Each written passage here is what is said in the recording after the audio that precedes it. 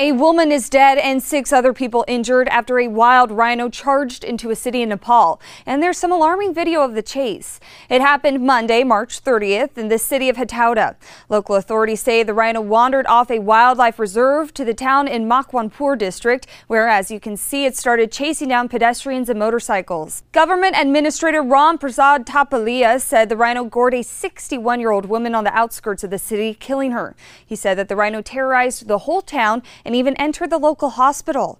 Authorities tried to direct the rhino's path with drums and car horns, but were unsuccessful. Now teams with tranquilizer guns have been dispatched to capture it, and trained elephants will be used to guide it back to the wildlife reserve.